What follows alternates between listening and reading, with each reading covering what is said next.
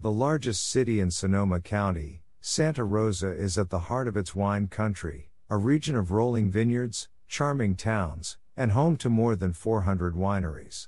You can sip and swish at tasting rooms, pair cheese plates with pourings, and visit nearby wineries that boast bocce ball courts, lavender, and picnic areas. Family-owned and operated Boleto Vineyards even has its own baseball diamond for its employees, which hosts games against local sponsored and independent teams, most Sundays April through October.